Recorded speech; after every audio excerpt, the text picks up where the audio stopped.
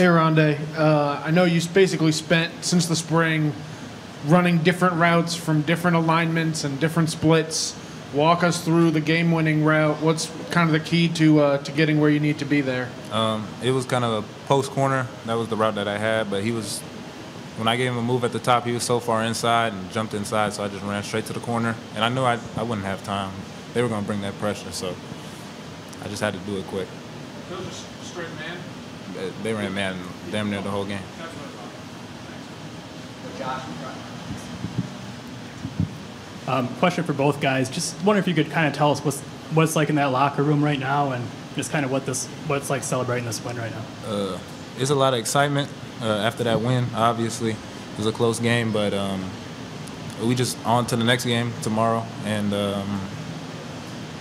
we got another game on Friday.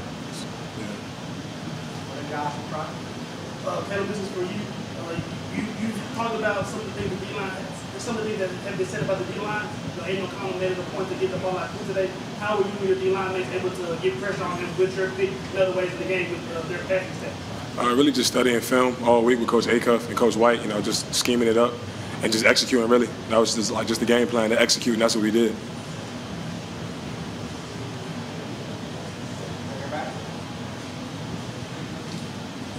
Thanks. For Caleb, what was going on in your head when you saw that ball flying your way that you picked off? I was really thinking that JT was about to get a sack. So, just trying to get back there, and he threw the ball, and I caught it, scored, so. We're also joined by Gary Schrager as well now, Jordan back, and Alex after that. Black shirt on podium back there. Hey, what's up, Caleb? I know you usually wait for the podcast to drop. What's up, man? But who are you giving the Mob Award to for this game? Stay tuned. This week it drops. You're going to find out. Well played. Yeah, for sure. That was a good answer. Alex right there. This is for any of you guys. Last year you lost a lot of really close games. This year I know it's still early, but you just won a really close game. What's been the difference this year? I think our togetherness, off the field. I think this team is really together, and we really care for each other. And it showed today. When we were down, the game was going back and forth, just pushing. Just speaking that the game's not over till it's over, and it wasn't over till it's over. So it's a blessing.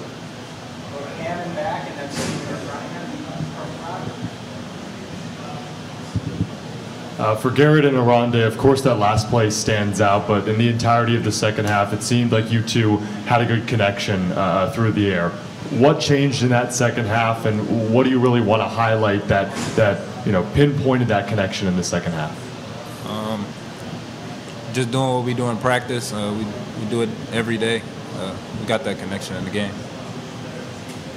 I think the biggest thing was just routine plays for me. I don't think I could have played a worse first half, but I'm excited for the outcome. Defense really picked it up for us, and special teams as well. And talking about that togetherness, we could not have done it without them today. But just for the second half, is just making routine plays that we're used to making. And I got in my own head, and I was going through some things this week as well, so that put us behind. But awesome team win, and now we got to get ready for Virginia. This is for Garrett. You had teams, I feel like, daring you to beat man for a lot of last year. This is obviously a different team this year. What does it do to hit those balls when it matters, to hit Isaiah on the back shoulder ball, and obviously Rondé, looking at the season, to have a performance like this against a coverage plan like that? It was a little bit different because they still didn't. That's what they do. They play man. They weren't really clamping us and stopping the run in that sense. But it was desirable. Those guys, hats off to them. It's a solid team. They covered really well for the most part. And then, but when it came down to it, we just didn't make as many plays as we should have and normally do. And we'll get that cleaned up. And I got no doubt. Just a little bump in the road, and we're past that. And we came out strong in the second half. This is for any of you. Being here, 3 games in, 3 wins, how does it feel? It's a blessing first, and I think it's just good momentum going into this 4-game home stretch that we got. And obviously we're gonna watch film tomorrow. Things that we could have did better, of course, but obviously we're gonna celebrate today. And 24-hour rule, and we're back to work tomorrow. Go back to the across the front row, and then sorry. Tommy first. And then This question's for Garrett. Garrett, I know you got knocked down on that last throw to Aronde there. Were you able to see it, or were you just kind of waiting for the cheers? Did you have a good view? I did. I saw his hands reach out at the end, and I didn't see him catch it, but I did see him stretch his hands out. But it was the cheers kind of answered the, what I didn't see. Context clues. Yeah.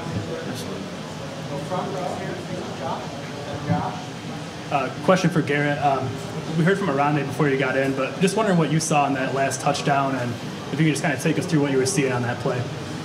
I mean, they were playing a lot of man coverage. They were trying that last. They were blitzing us hard that last drive, and try to get outside the edge, and create. There's a bunch of lanes, but on that particular play, they manned us up, and I don't know if they had inside leverage, but he did a good job slipping outside, and took a high angle like we preach, and I just threw it out there, and he ran it down and made a heck of a catch.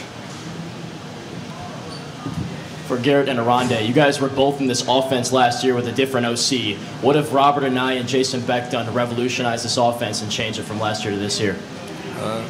First, they switched my position from outside receiver to in the slot, tight end, wherever, and we just had different concepts. It's not the same that we had last year. A lot was run heavy.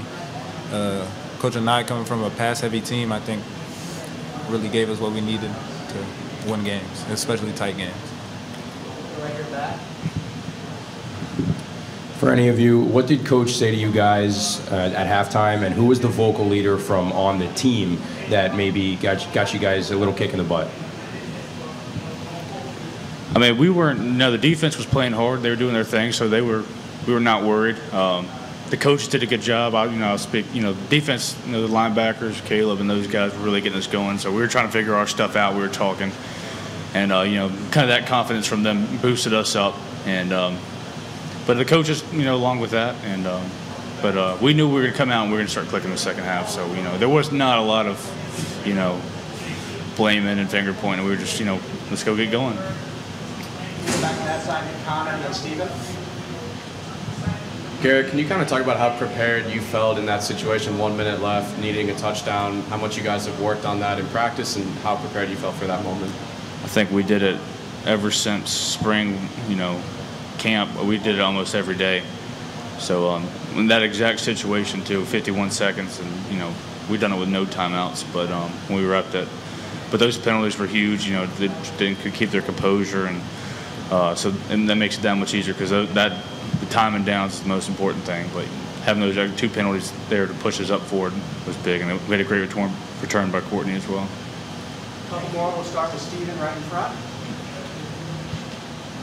For Garrett and Aronde, feels like a while ago, but the first touchdown on the 4th and 1. Could you walk me through the play call, what you saw, Garrett, and then what you saw, Aronde? I mean, I kind of wanted to QB sneak it at first, but I should have checked out the play before. But it was a setup to all of our inside run stuff on 4th and short, and the first read, first two reads really weren't there, and they played it really well. And then sure enough, I had one. I missed him on the one that they were holding. I should have hit him for a touchdown earlier. So it was the same exact play, except for I got off it a lot quicker than I did the other one. So that's how I found him. Last couple we have, we'll start with Caleb, the defense had a little bit of trouble in the first half getting to O'Connell. That changed second half, especially on your touchdown that you had. Can you just talk about the adjustments that you guys made in game and maybe even at halftime to fix that? Yeah, I mean, going into the week, shout out to Coach White and Coach Acuff, we kind of had a game plan that they were getting the ball out fast. So obviously that's what they were doing. They were getting it out quick, running screens. They weren't really giving us time to rush, but we just changed up our pressures and we were just getting back there and just changing our mentality. We just decided we had to get home, and that's what we did. We're going to finish off on this side with Alex and then Dan. So Alex and